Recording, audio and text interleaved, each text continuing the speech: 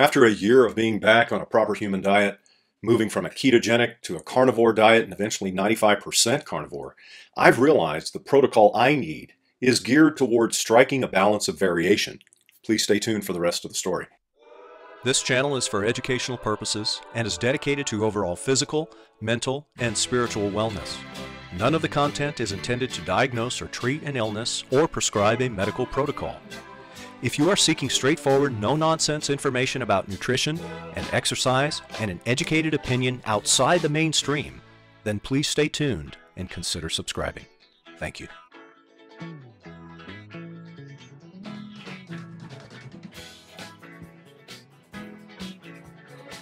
Hey folks, Alan Davis here. If you've been following this channel for the last 8 months or so, you know I've been through an experience of veganism, the ketogenic diet, reintroducing meat, trying full-blown carnivore, and finding fulfillment in that 90 to 95% carnivore space.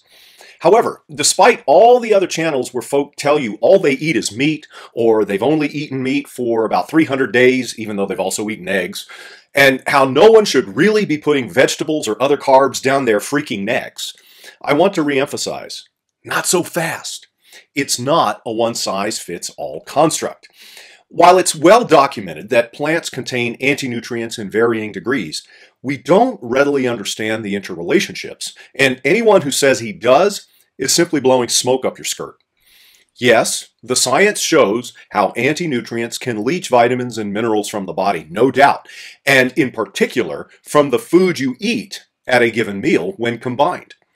At the same time, we don't know how much nutrient loss occurs in our diets because of anti-nutrients, and the effects vary among individuals based upon metabolism and how the food is cooked and prepared. Many anti-nutrients, for example, like phytates, lectins, and glucosinolates, which are goitrogens, can be removed or deactivated by soaking, sprouting, fermenting, or boiling before eating it.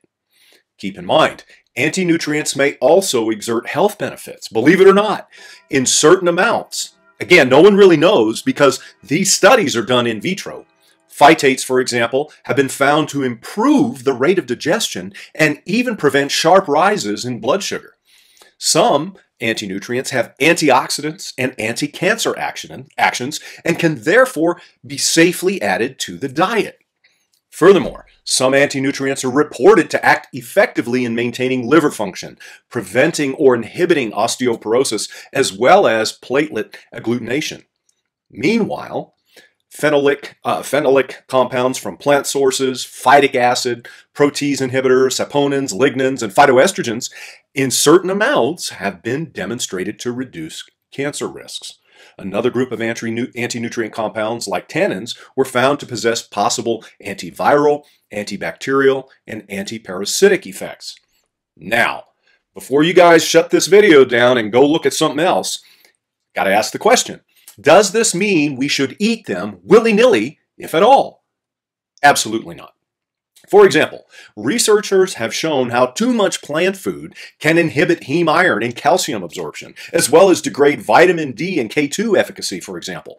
Further, some plant foods can lead to leaky gut, celiac disease, kidney stones, and the like. So, if these are potentially bad for you, then why even bother eating such things?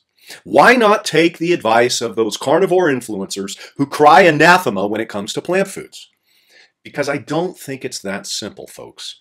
Ancestrally, humans have partaken both of meat and of plants when they are in season. Because of that, they might have a place in the overall human diet. I, for one, do not believe humans ever in their existence were strictly carnivore.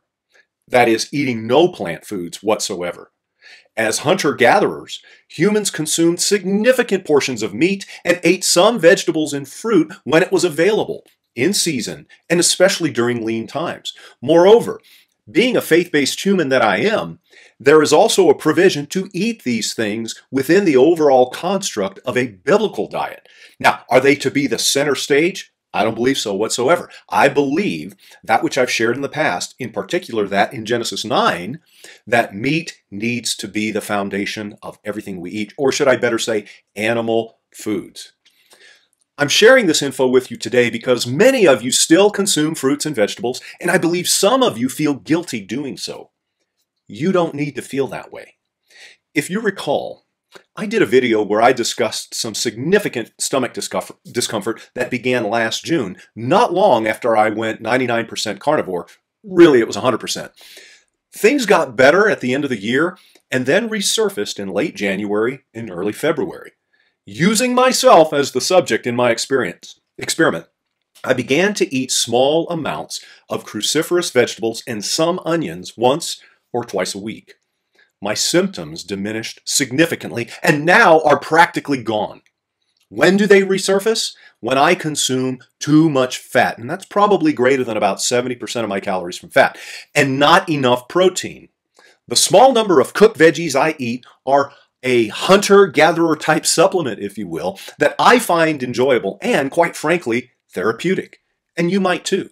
Remember, the concept of hormesis is ever present.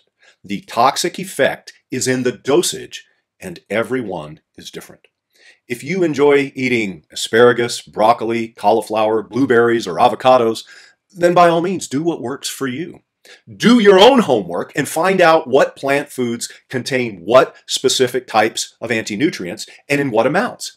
You need to be empowered. You don't need to continually listening to the talking heads on YouTube, myself included. If you know your threshold, then by all means, eat what you enjoy. Let's face it, extremes can be dangerous. Is a carnivore diet an extreme? Yeah, just as much as a vegan diet can be. And at the same time, there are varying degrees within the extreme of carnivory, for example, such that a good mix of ruminants, fish, eggs, and dairy is much more balanced than, for example, a lion-type diet. To each his own. Now, there are times when a total elimination diet is indicated, is entirely appropriate because you need to target something that might be going wrong. By all means, you alone need to work that out within your family, with your physician, and so forth, and do what's right for you. Frankly, friends, I've grown weary of the same stuff, different day videos amongst so many of the influencers and the so-called carnivore influencers, only because some of them have become so dogmatic, believing it's their way or the highway. I'm sorry, that dog don't hunt with me, friends. And quite frankly, I'm not in it for any kind of personal gain. I am here to share what I myself have experienced, what works, what doesn't work, and what potentially could work for you. And I believe a lot of what I share will be beneficial for you a good 80% of the time. That's a good, solid passing grade. And yet, because we're all different, humans notwithstanding, we have to incorporate what works best for us.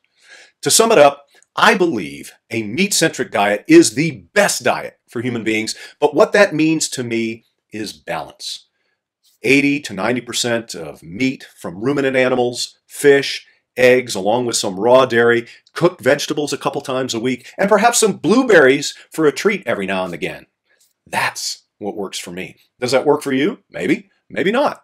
But again, you're going to have to see what works and what kind of symptoms, if any, spawn because of doing something a little bit different. Remember, there are 3 sides to every coin. That's exactly right. 3 sides. You have an obverse, you have a reverse, and you have the edge. And in life, I found that being on that balanced edge is a much, much safer place to be. Now, before you go, please like, share, subscribe, and hit that notification bell.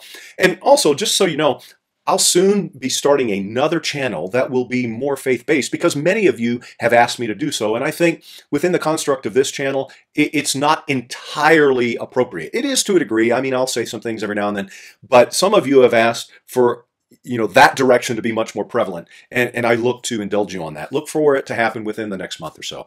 Until next time, this is Dr. Alan Davis, wishing above all things that you might prosper and be in health, even as your soul prospers. Thanks again for watching. Take care, be strong, and be blessed. Ciao.